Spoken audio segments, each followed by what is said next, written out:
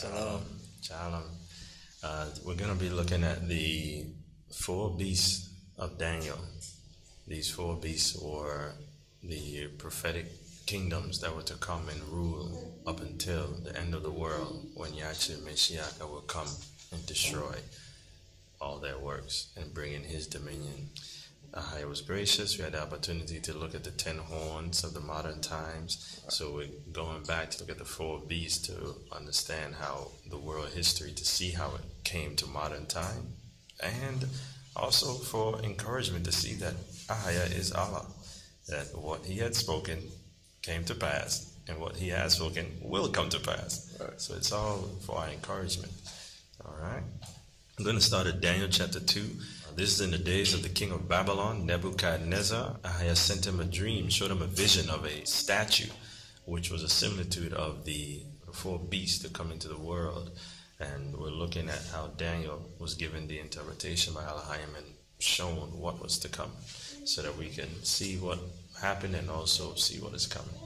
Starting at Daniel chapter 2, verse 26 to verse 45. We're jumping into the story. When you have time, you can start at the beginning of the chapter 2 and go from the beginning of it. The king had a dream. He had magicians, sorcerers, soothsayers, and Chaldeans. None of them could interpret the dream. And they had to go get one of the children of Israel. And the interpretations belonging to Elohim, even as Joseph told the king of Egypt in his time. So he had to go get a Hebrew, and Ahaya sent the true understanding of the vision. And we're jumping into the story here in Daniel 2 and 26. The king answered and said to Daniel, whose name was Belshazzar, art thou able to make known unto me the dream which I have seen and the interpretation thereof? And what was interesting, the king, he would not tell his dream. He wanted to confirm that it was the spirit of the holy Elohims that's in the person interpreting the dream. He said, you tell me the dream. I'm not going to tell you. You tell me what I see. Because he wanted to make sure this wasn't a false prophet nor a false interpretation. Daniel answered in the presence of the king and said, the secret which the king hath demanded cannot the wise men and astrologers, the magicians, the soothsayers, show unto the king. But there is the Elohim in heaven, that revealeth secrets and maketh known to the king of Nebuchadnezzar. What shall be in the latter days? Thy dream and the vision of thy head upon thy bed are these. As for thee, O king, thy thoughts came into thy mind upon thy bed, what should come to pass hereafter. And he that revealeth secrets maketh known to thee what shall come to pass. But as for me, the secret is not revealed to me for any wisdom that I have more than any living, but for their sakes that shall make known the interpretation to the king, and that thou mightest know the thoughts of thy heart. And you can see the humility of Daniel, so you can see that he was operating in the fruits of the Spirit. All right, continue. Thou, O king, sawest and behold a great image. This great image whose brightness was excellent stood before thee, and the form thereof was terrible. This image's head was of fine gold, his breast and his arms of silver, his belly and his thighs of brass, his legs of iron, his feet part of iron and part of clay. All right, so we have the head of gold, chest of silver. What is it? Arms of silver and the chest. The arms of silver. Those gold was his head of gold. His breasts and his arms of silver. So breasts and arms of silver. His belly and his thighs of brass. Belly and thighs of brass. His legs of iron. His feet part iron and part of clay. So the iron is the 4th kingdom. And notice at the end of the 4th kingdom, his feet, though it's a part of the 4th kingdom, there's an extra part that's going to come with it. All right? Continue, please. Thou sawest till that stone was cut out without hands, which smote the image upon his feet that were of iron and clay, and brake them to pieces. All right, so that stone is going to destroy the whole image. Continue. Then was the iron, the clay, and the brass, and the silver, and the gold broken to pieces together, and became like the chaff of the summer threshing floors. And it's interesting, you see that stone that broke the feet destroyed the whole image, the whole idol, which shows that these 4 kingdoms, those 4 different kingdoms, they were still operating under the same evil spirit. And that stone, which is the stone that the builders refused, destroyed it all. And it's going to bring peace on earth in the end. All right, continue. And the wind carried them away, that no place was found for them. And the stone that smote the image became a great mountain and filled the whole earth. This is the dream, and we will tell the interpretation thereof before the king. All right. Thou, O king, art the king of kings. For the Elohim of heaven hath given thee a kingdom, power, and strength, and glory. And wheresoever the children of men dwell, the beasts of the field and the fowls of the heaven hath he given into thy hand, and hath made thee ruler over them all. Thou art his head of gold. Thou art this head of gold. So there we see Ahaya let the king of Babylon have his dominion. And if you're familiar with war history, you're well aware that that was a true event, and Babylon did reign for a time. It's in our records, and it's in the records of the nations. All right? So we have the king of Babylon. That's the first beast. All right? And after thee shall arise another kingdom inferior to thee. Now, this next kingdom, remember, this was the chest and arms of silver. And it's interesting because you have to have two arms. And this signifies the Medo-Persian Empire. Because there were two nations that had to come together to have that dominion. But they were not as glorious, quote unquote, as the dominion of the king of Babylon. Right. And another third kingdom of brass, which shall bear rule over all the earth.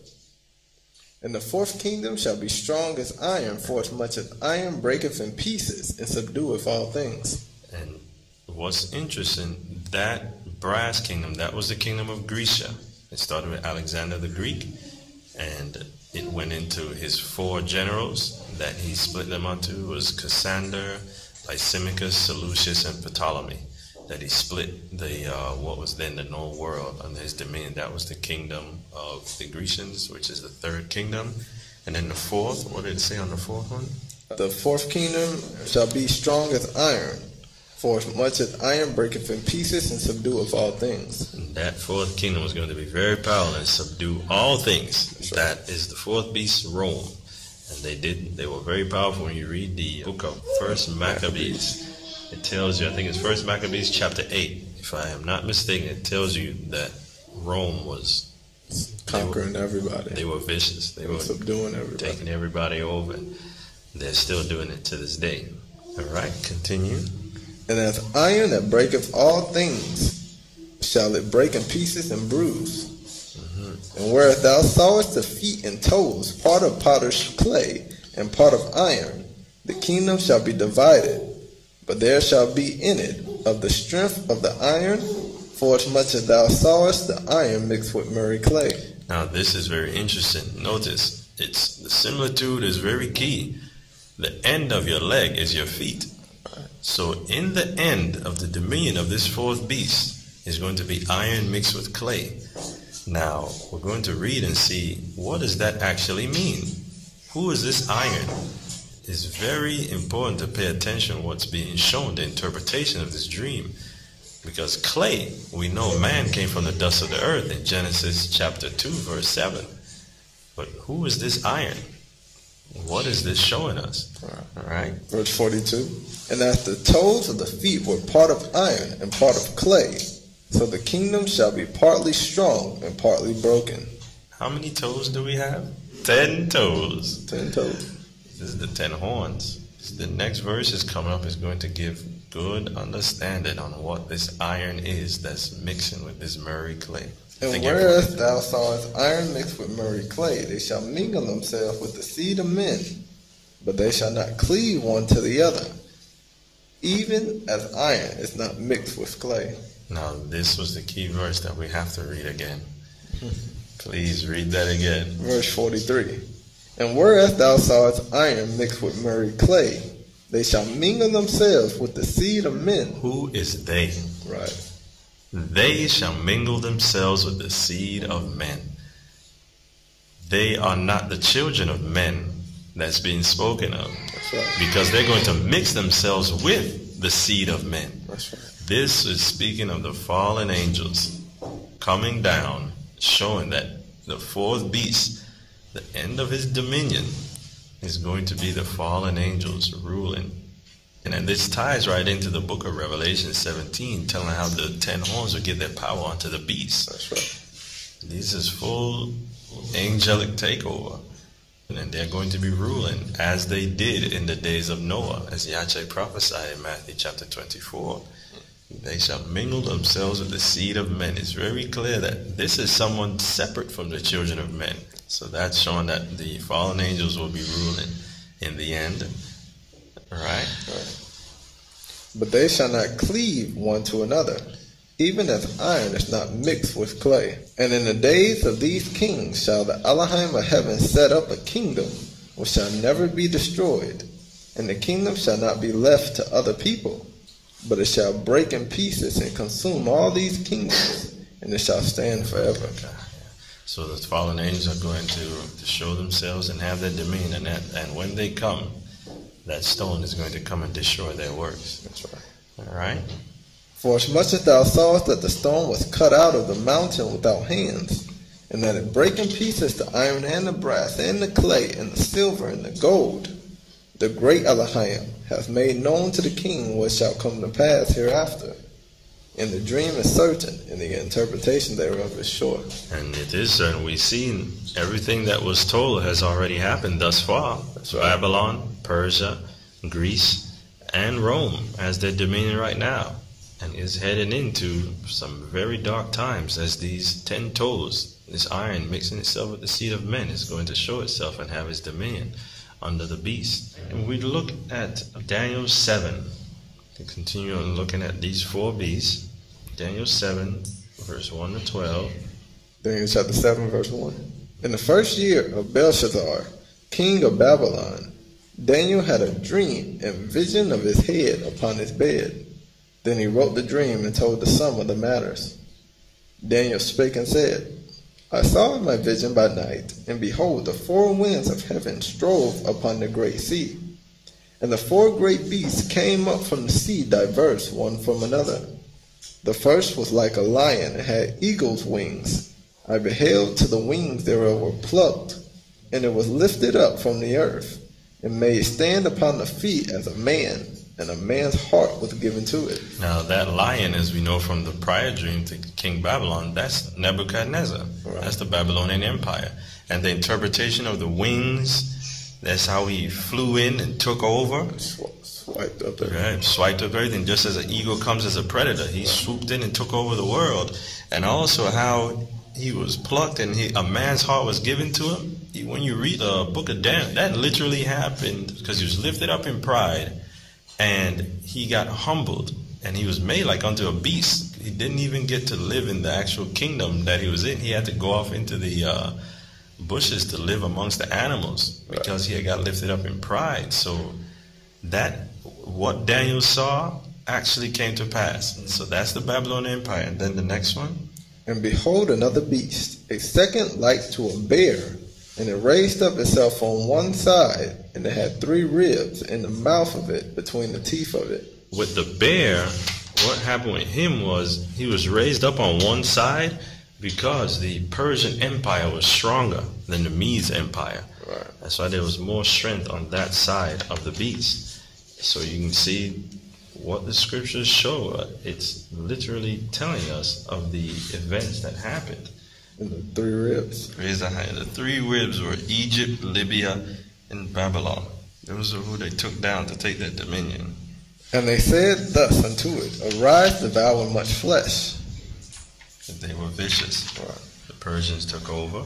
After this I beheld, and lo, another like a leopard, which had upon the back of it 4 wings of a fowl. And the beast had also 4 heads, and dominion was given to it. Now, this beast, the Grecian Empire. Right. And it's interesting that they had 4 wings because this showing they swooped in even faster than the Babylonians. Right. And the 4 heads are the 4 generals under Alexander. This is Lysimachus, Cassander, Ptolemy, and Seleucus. When you look into our history, you can see about those empires. Now, the Grecians is interesting. If we look at the book of Yache, something interesting happened. The Grecians, by their bloodline, the Grecian people are the children of Javan, which are the Japhetites. But what we're going to see is something happened in history that is not talked about. The Grecians that took over at the time of Alexander, they were not ruled by the children of Javan.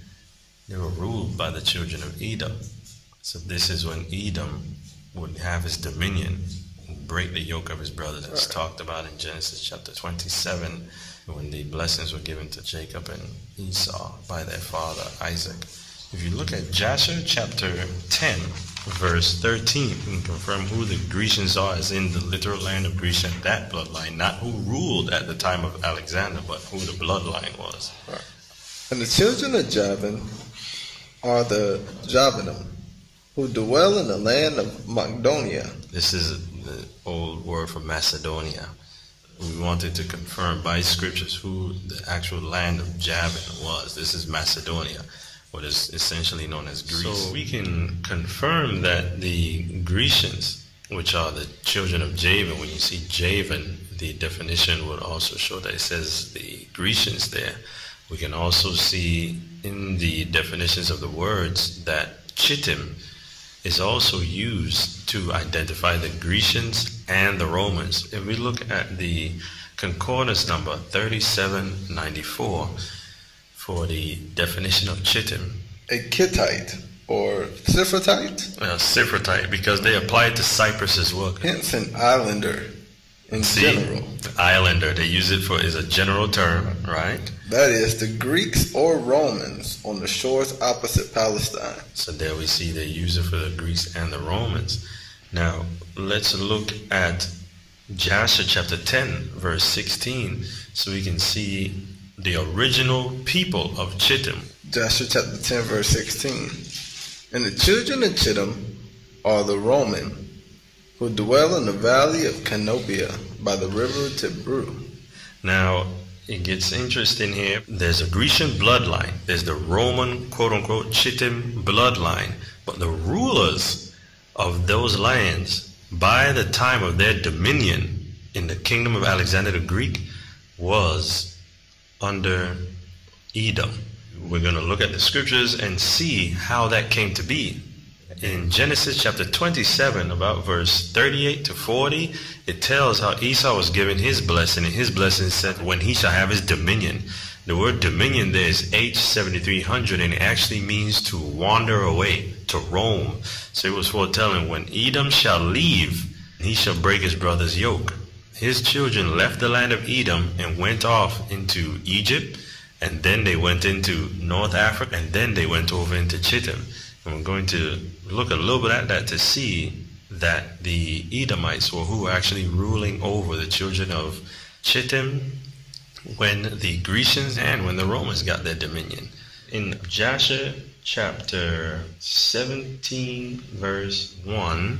And in those days, in the 91st year of the life of Abram, the children of Chittim made war with the children of Tubal. Tubal dwelt in what is called Tuscany today, according to the scriptures. For when Ahiah had scattered the sons of men upon the face of the earth, the children of Chittim went and embodied themselves in the plain of Canopia, and they built themselves cities there and dwelt by the river Tibru. All right, so from verse 10 and 16, we know the Chittim are the Romans. This is all in Italy, right?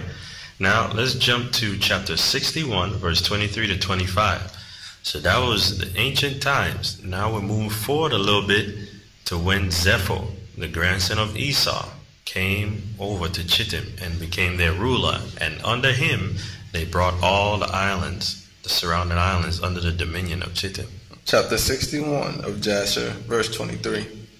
And at the revolution of the year, the troops of Africa continued coming to the land of Chittim to plunder as usual.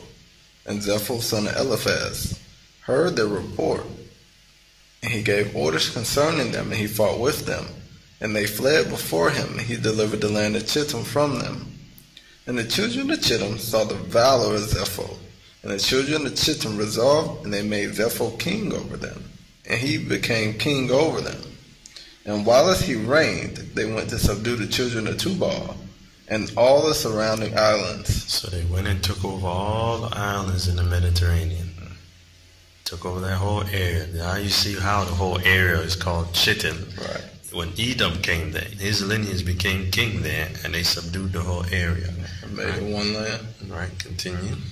And their kings therefore went at their head, and they made war with Tubal and the islands, and they subdued them. And when they returned from the battle, they renewed his government for him, and they built for him a very large palace for his royal habitation and seat. And they made a large throne for him, and therefore reigned over the whole land of Chittim and over the land of Italia 50 years. So now we see Edom's lineage is ruling over the land of Chittim and all the islands there, children of Javan. So you can see how it became all encompassing. Right. When they say Chittim, they apply it to the Grecians and the Romans. Right. Continue to Yache 74, verse 6 and 7. And in those days died Janus, king of the children of Chittim, and they buried him in his temple which he had built for himself in the plain of Canopia for a residence. And Latinus reigned in his stead. In the 22nd year of the reign of Mushi over the children of Cush, Latinus reigned over the children of Chittim 45 years. So there we see this back in the days of Mushi, Moses. Jump to chapter 90, verse 1 through 11. At that time, in the 5th year after the children of Israel had passed over Jordan, after the children of Israel had rested from their war with the Canaanites, at that time great and severe battles arose between Edom and the children of Chittim, and the children of Chittim fought against Edom. And Abneas, king of Chittim, went forth in that year, that is in the 31st year of his reign, and a great force with him of the mighty men of the children of Chittim, and he went to Seir to fight against the children of Esau. And Hadad, king of Edom, heard of his report, and he went forth to meet him with a heavy people and strong force, and engaged in battle with him in the field of Edom. And the hand of Chittim prevailed over the children of Esau, and the children of Chittim slew of the children of Esau 220,000 men. And all the children of Esau fled from before him. And the children of Chittim pursued them, and they reached Hadad, king of Edom, who was running before them, and they caught him alive, and brought him to Abneas, king of Chittim. And Abneas ordered him to be slain, and Hadad, king of Edom, died in the 48th year of his reign. And the children of Chittim continued their pursuit of Edom, and they smote them with a great slaughter, and Edom became subject to the children of Chittim. And the children of Chittim ruled over Edom, and Edom became under the hand of the children of Chittim, and became one kingdom from that day. And there we see, there were one kingdom, Chittim and Edom brought together. Right. All right, so if we look at Daniel chapter 5, verse 25 to 31. And this is the writing that was written, Mene Tekel Upharsin. This is the interpretation of the thing. Mene, Elohim hath numbered thy kingdom and finished it.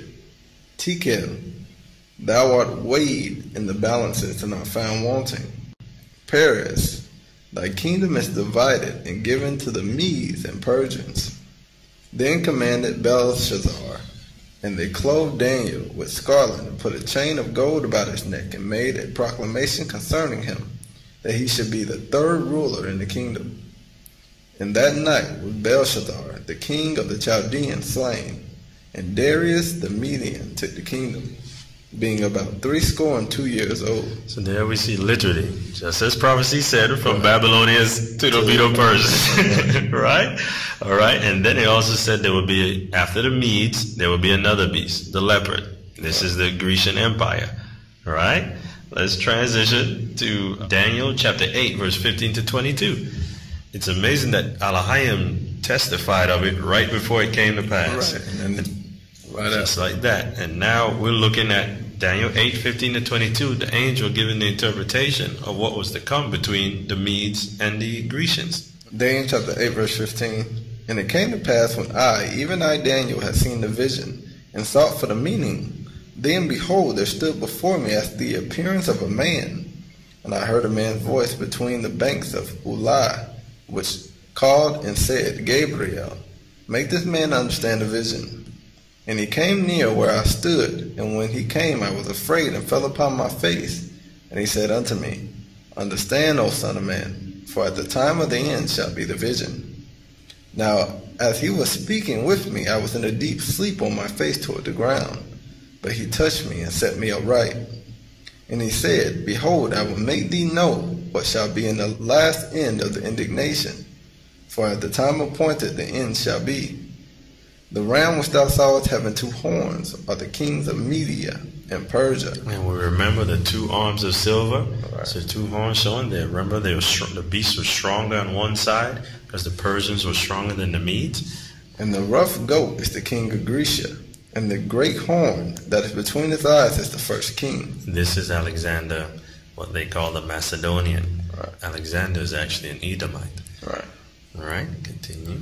Now that being broken, whereas 4 stood up for it, 4 kingdoms shall stand up out of the nation, but not in his power. And this literally happened. Alexander, that horn that was strong, took over and destroyed the Medo-Persian Empire. And out of him came his 4 generals, as we had spoken of before. And we're going to actually see in the scriptures that these events came to pass. When we look at 1 Maccabees chapter 1, verse 1 to 9. It's interesting because Alexander is referred to as a Macedonian in the scriptures. Right. And also there was a man in the story of Esther called Haman. They use the term Macedonian in the Apocrypha, but in the book of Esther, he was called an Agagite. I was just about to say that. That's what I was thinking about. Yeah, he was an Agagite, which is the seed of Amalek. I be gracious, we get to do a full sit down and look at how Esau transitioned over to Chittim. But here, continue with Maccabees. So it said in the book of Daniel 8 that he would destroy the Medes, and out of him 4 would come and have their dominion, but not in his power, because Alexander had his kingdom in one rulership.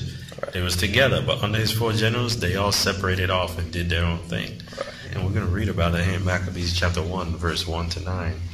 First Maccabees chapter 1, verse 1. And it happened after that Alexander the son of Philip the Macedonian, who came out of the land of Chittim, had smitten Darius king of the Persians and Medes, that he reigned in his stead, the first over Greece. Literally as the scripture said it would be. Continue. And made many wars and won many strongholds and slew the kings of the earth, and went through to the ends of the earth, and took spoil of many nations, insomuch that the earth was quiet before him, whereupon he was exalted and his heart was lifted up. And he gathered a mighty strong host and ruled over countries and nations and kings who became tributaries unto him.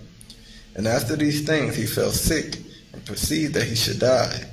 Wherefore he called his servants, such as were honorable, and had been brought up with him from his youth, and parted his kingdom amongst them while he was yet alive. And these were his 4 generals: Cassander, Lysimachus, Ptolemy, and Seleucus. So Alexander reigned 12 years and then died.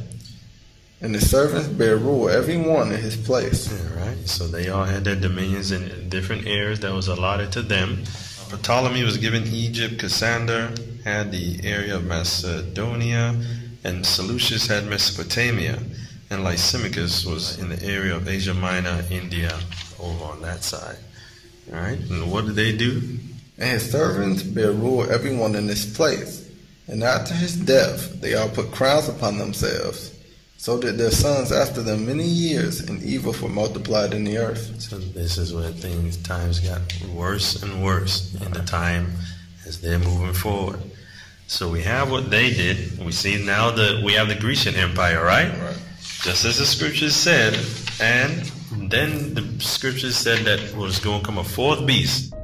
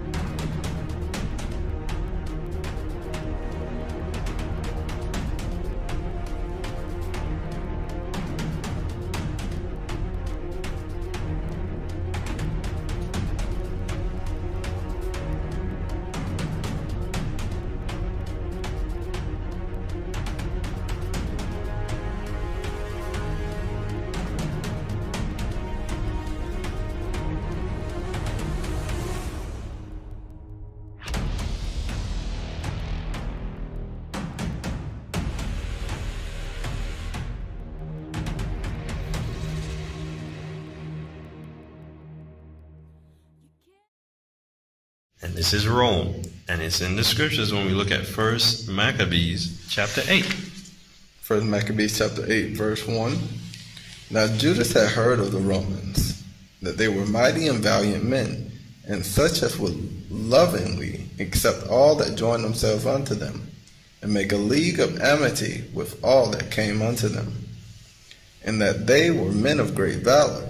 It was told him also of their wars and noble acts which they had done among the Galatians, and how they had conquered them and brought them under tribute, and what they had done in the country of Spain for the winning of the mines of the silver and gold which is there, and that by their policy and patience they had conquered all the place, though it were very far from them.